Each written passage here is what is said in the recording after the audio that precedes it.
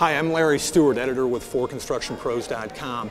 I'm here speaking with Bob White, who's Director of Product Marketing and Planning for John Deere Construction and Forestry, finding out a little bit more about the customer advocate groups that the manufacturer has used extensively to help plan and design new machines that we're seeing at ConExpo ConAg 2011. Bob, I think it's really interesting that I started hearing about customer advocate groups from contractors and from equipment managers many years ago, or at least 10 years ago. And I'm wondering, what kind of change does it require of a manufacturer to really integrate customer voice into the plain sheet design of construction equipment? Great question. It requires a real commitment to not only get customer input often, but to get it early and to get it consistently through the whole process. So it's a matter of accumulating the right customers, getting them together early before the design work even starts, and then keeping with those customers through the entire design process up until it hits production. So the customers themselves make a pretty big commitment, it sounds like, to the project. They make a huge commitment. These guys come in during the design cycle probably about 4 times for a period of several days each, where they're actually engaged with the engineers, and I'm talking dozens of engineers at a time, going through every aspect of the machine. So it's a big time commitment for customers. Formally, and it's also a commitment from customers informally with phone conversations and things in the interim. Mm-hmm. We actually develop pretty good relationships with these customers through the process. Mm-hmm.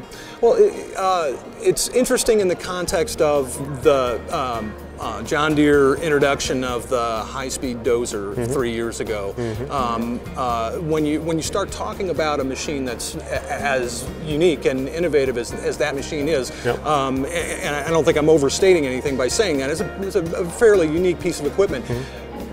Does John Deere say we want to do something different, or do the customers bring an idea like that to the company and say, you know, we need to move faster, we need to do X, Y, and Z?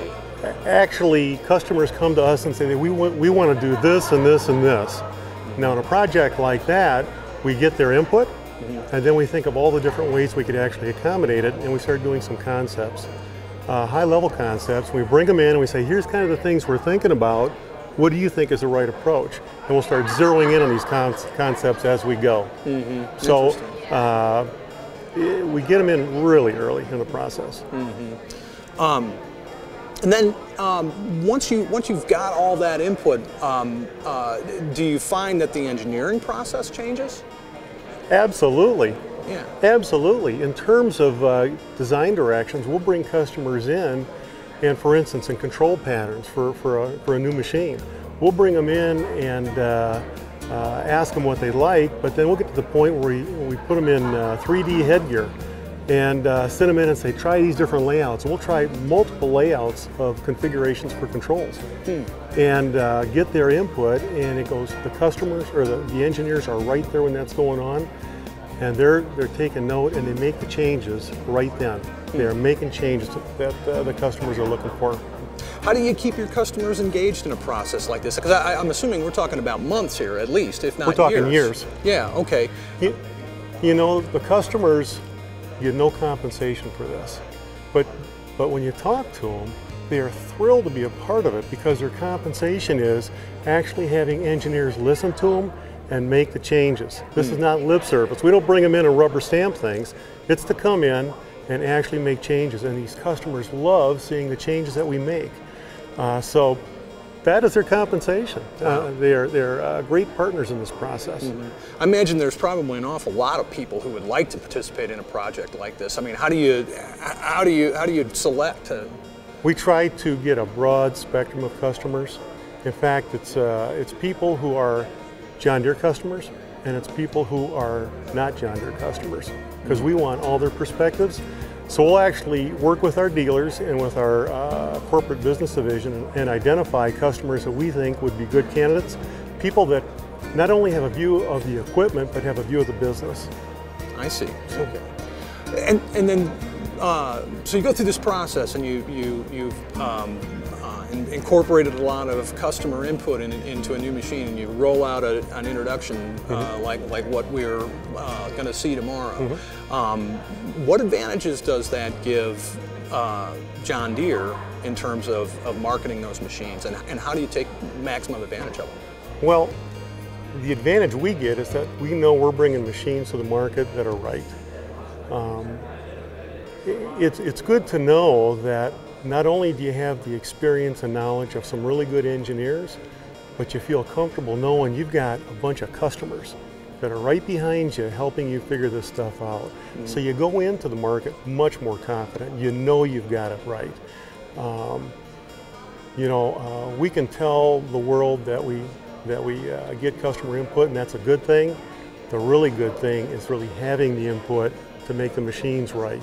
Yeah, I guess the machines really have to kind of tell your story for you, don't they? Exactly. Yeah. And one question I failed to ask was, how many customers would you get involved in, say, a redesign of a wheel loader? Great question. Normally we would bring about a dozen customers in, and they could be customers from around the country, and even sometimes, depending upon the product, from around the world. So it's about a dozen. Yeah. You also mentioned a hybrid, couple of hybrid wheel loaders that we're going to see tomorrow. We're very much looking forward to seeing those hybrid diesel electric machines. How did customers respond to that idea? Did that idea come from customers, or was that a concern that John Deere had that they wanted to incorporate into machinery, and customers sort of dealt with it? Customers told us they want machines that are highly fuel efficient, and they want machines that are very easily controlled, great traction control and things like that. So they came to us and said, here's the kind of things that we would like to have in terms of performance. We had the engineers go back and think about what can they do to meet those customer requirements, and then they give the customer some alternatives. Here's some different powertrains we could be looking at. What do you think?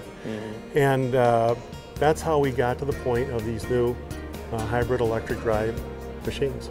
Well, we're really looking forward to seeing the details on those on the show floor tomorrow. And Bob, I really appreciate your time tonight. Best of luck with the show. Thank you. Appreciate it. Bye.